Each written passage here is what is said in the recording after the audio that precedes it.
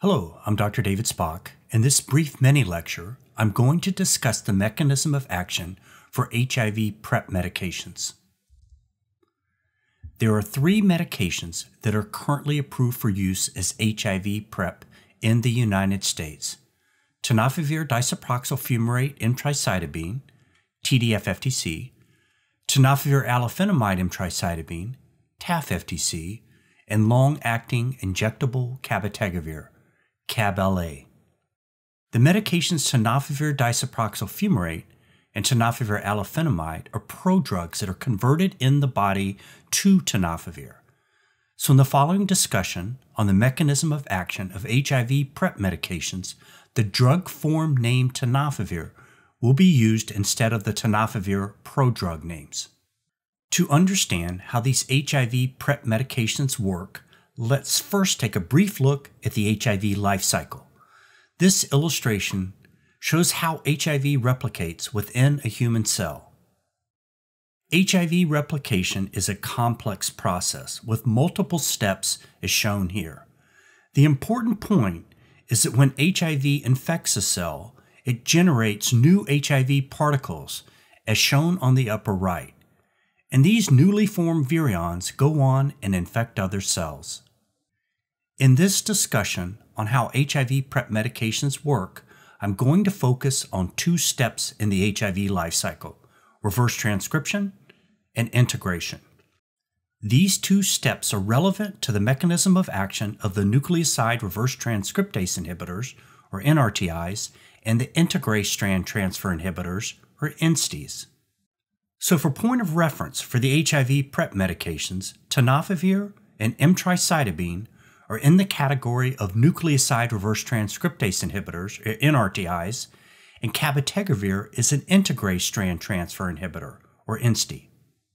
To understand how tenofovir and emtricitabine work, it's important to first review the HIV reverse transcription process. The basic concept of HIV reverse transcription is that HIV RNA is converted into HIV DNA. This step depends on the HIV reverse transcriptase enzyme.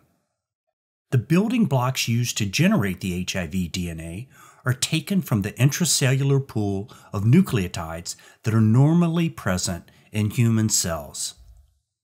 The actual reverse transcription process is extremely complicated, but the basic idea is that HIV reverse transcriptase orchestrates the addition of host cell nucleotides that bind to the complementary nucleotides on the HIV RNA template strand.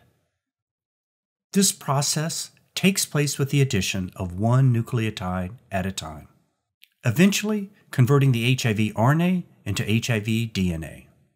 Okay, now let's look at how tenofovir and emtricitabine block HIV reverse transcription. From a conceptual standpoint, the basic mechanism of action for tenofovir and emtricitabine is to block the conversion of HIV RNA into HIV DNA. So how does this happen? Tenofovir and emtricitabine mimic the host cell nucleotides, but these drugs lack a key structural element that is needed for the binding of more host cell nucleotides. When these medications reach a high enough concentration inside the cell, they compete with the host cell nucleotides for substrate binding by the HIV reverse transcriptase enzyme.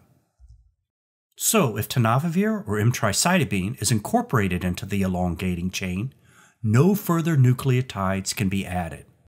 This is referred to as chain termination, and the process of converting HIV RNA into HIV DNA is halted. Now let's look at how cabotegravir works, but first it's important to review the HIV integration step. The key concept with HIV integration is that newly formed HIV DNA is permanently stitched into human DNA. This process depends on the HIV integrase enzyme. The integrase monomer enzymes typically form as a pair or dimer. The active site for the integrase enzyme is referred to as the catalytic core domain, and this region contains a cluster of 3 amino acids that form the catalytic triad. The catalytic triad binds to a divalent cation, usually magnesium, as shown here. The magnesium serves as an enzyme cofactor. I'm showing this level of detail since it's really important for understanding how cabotegravir works. After HIV DNA is generated from HIV RNA, the HIV Integrase enzyme dimers attach to the ends of the HIV DNA strand. And then one of the Integrase dimers docks on the human DNA. The Integrase catalytic triad then leads an attack to splice open this region of the human DNA. The second HIV integrase dimer also docks onto and attacks the human DNA, which results in the separation of both strands of the human DNA. After several more steps that involve HIV integrase and host enzymes, the strand of HIV DNA is fully joined with the human DNA. When this happens, the HIV DNA is permanently integrated into the DNA genome of the human cell. Now let's look at cabotegravir and see how it blocks the integration process. The basic concept is that cabotegravir inhibits the integration of HIV DNA into the human DNA. Cabotegravir binds to the key catalytic core region of the HIV integrase enzyme. More precisely, cabotegravir binds to the magnesium enzyme cofactors that are complexed with the catalytic triad. This binding by cabotegravir blocks the active site of the HIV integrase enzyme. So if cabotegravir is bound to the HIV integrase, this enzyme is not able to initiate the splicing open of the human DNA, which results in the failure of the integrase to transfer the strand of HIV DNA into the human DNA, hence the name integrase strand transfer inhibitor. So there's one important final point regarding how these HIV PrEP medications work. As shown in this diagram, these medications do not actually prevent every cell from getting infected with HIV.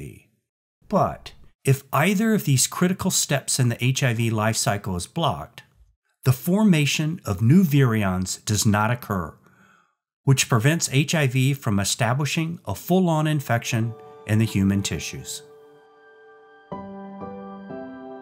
The production of this National HIV PrEP Curriculum Mini-Lecture is supported by Grant U62PS924588 from the Centers for Disease Control and Prevention, and U10HA32104 from the Health Resources and Services Administration of the U.S. Department of Health and Human Services. Its contents are solely the responsibility of the University of Washington IDEA Program and do not necessarily represent the official views of CDC, HRSA, or HHS. This project is led by the University of Washington Infectious Diseases Education and Assessment Program.